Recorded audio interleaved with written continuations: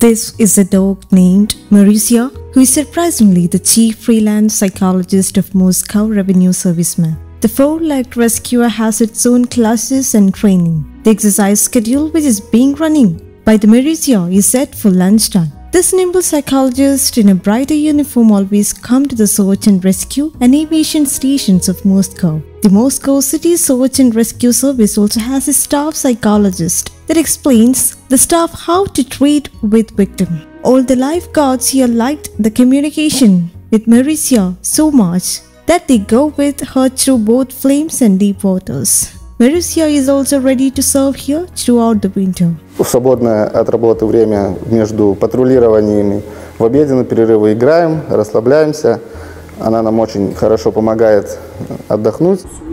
Психолог объясняет спасателям, как себя должен вести спасатель с пострадавшим, чтобы не имел он никаких намерений грубого слова, ну и так далее, чтобы всегда он был в адеквате.